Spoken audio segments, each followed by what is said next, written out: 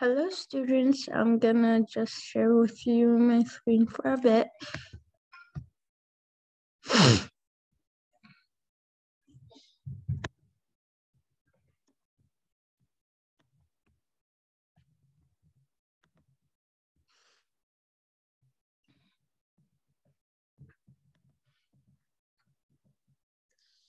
So this lesson is rainbow fish in the pond, and the standards are develop turn-taking and negotiating skills, be helpful member of a group or a household through sharing tasks or chores, develop and maintain friendships with peers. Students will be able to identify the characteristics of a good friend. Students will be able to practice being a good friend to others. Students will have a deeper understanding of friendship. Will have a deeper understanding of what it means to share. And my materials and supplies needed are finger paints and associated color, paintbrushes, scrap paper, poster board, a sheet of miniature stickers for each child, pencils, paper plates, googly eyes, and the rainbow fish. I will show the students a video about how to share. And the video is right over here, so if you want to click on it, you can. Hello students, my name is Miss Nassim and I'm going to be reading the rainbow fish today. What is your favorite kind of fish do you like? What is sharing? Sharing means to give of something with another or others. First up, I will be reading the book The Rainbow Fish, which I have the book, so let me go get it for you guys.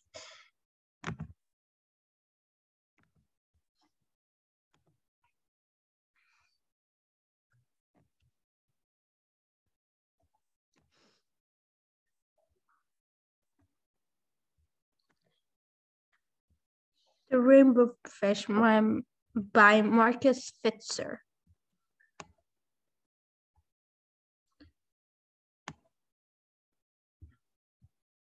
The Rainbow Fish by Marcus Pfister.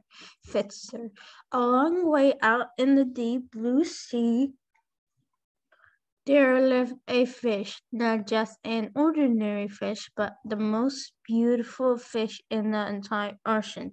His scales were every shade of blue and green and purple, with sparkling silver scales among them.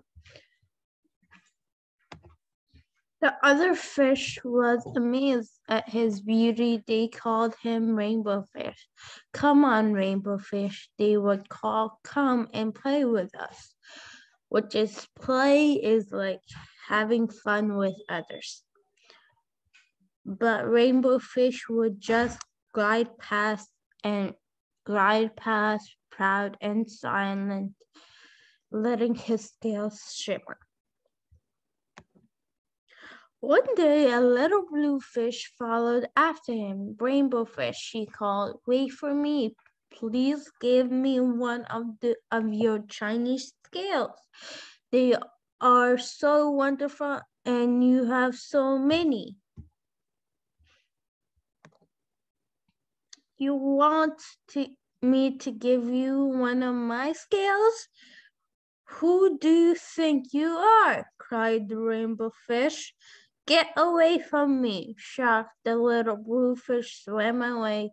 He was so upset. He told all his friends what had happened. From then on, no one would have anything to do with the rainbow fish. They turned away when he swam by.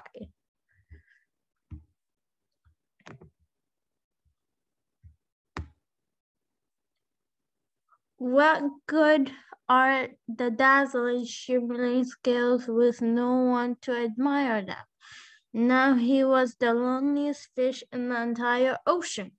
One day he poured out his troubles to the starfish.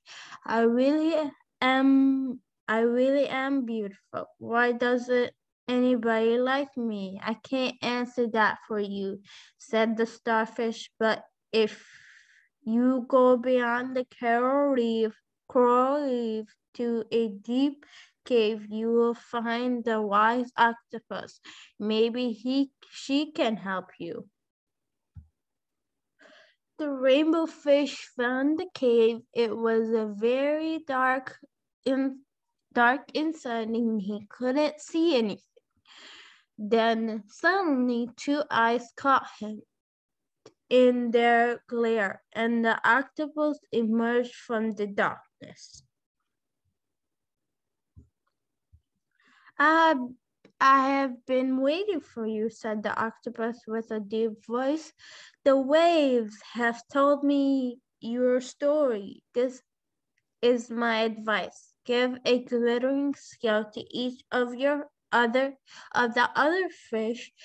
You will no longer be the most beautiful fish in the sea, but you will discover how to be happy.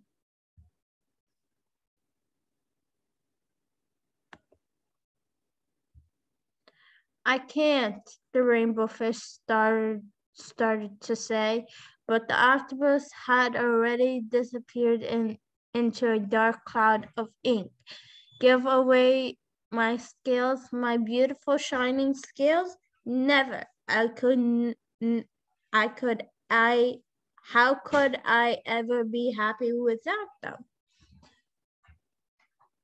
Suddenly he felt the light touch of a fin. The little blue fish was back. Rainbow fish, please don't be angry. I just want one little scale. The rainbow fish waved only one very, very small shimmering scale, he thought. Well, maybe I wouldn't miss just one. Carefully, the rainbow fish pulled out the smallest scale and gave it to the little fish. Thank you very much. The little blue fish bubbled playfully as he tucked the Chinese scale in among his blue ones. A rather particular feeling came over the rainbow fish. For a long time, he watched the little blue fish swim back and forth with his new scale glittering in the water. The little blue fish whizzed through the ocean with his scale flashing, so it didn't take long before the rainbow fish was surrounded by the other fish. Everyone wanted a glittering scale. The rainbow fish shared his scales left and right, and the more he gave away, the more delighted he became. When the water around him filled with glimmering scales, he at last felt at home among the other fish.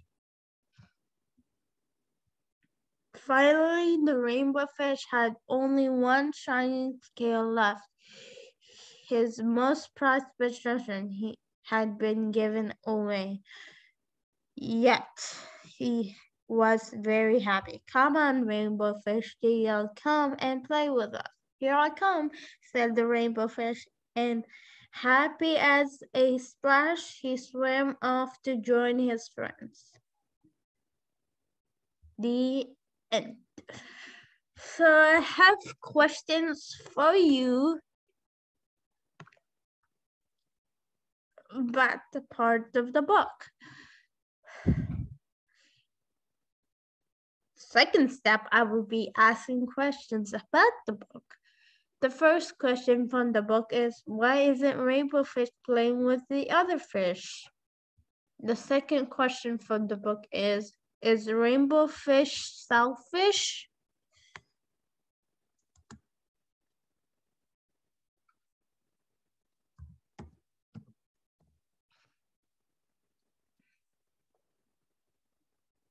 The third question from the book, why is the little blue fish upset? Did you like the book that we read today? For this activity, place a large poster in front of the children, which is I am going to have the students close their eyes and think about this question. Next, the children are going to grab the large poster board. For this activity, a large poster board. Place a large poster board in front of the children. I will ask a question. What does a good friend look like to the students? I am going to have the students close their eyes and think about this question. The students playing may take them to the thought of a good friend of the students. Next, the students are going to grab the large poster board, the paintbrushes, the finger paint, and the paper plates. Then the students are going to squeeze the finger paint on the paper plate.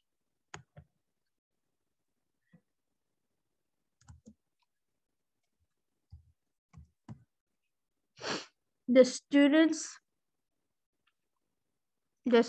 are going to stick their hand on the finger paint. On the finger paint, I'm going to paint their hand with the paintbrushes. The students are going to lay their hand on the large poster brush. Last, the students are going to put the googly eyes on the painting. If you need help, I will help you. What is your favorite part of this lesson that we did today? Great job on the lesson, students. What did you learn about today's lesson? Do you know how to share and to be a good friend? I will let the students give themselves a round of applause for trying their best on this lesson plan. What things do you need to do next lesson? Thank you for participating in the rainbow fish on the pond, and I hope you had fun with me and your classmates. We will now take a 5-minute break, then we're gonna have a eating break. So take out your lunch boxes. So we're gonna have lunch. See you next class. Well, this is our last lesson for today. So it's about to be summer. So have a good summer and see you next year. Bye.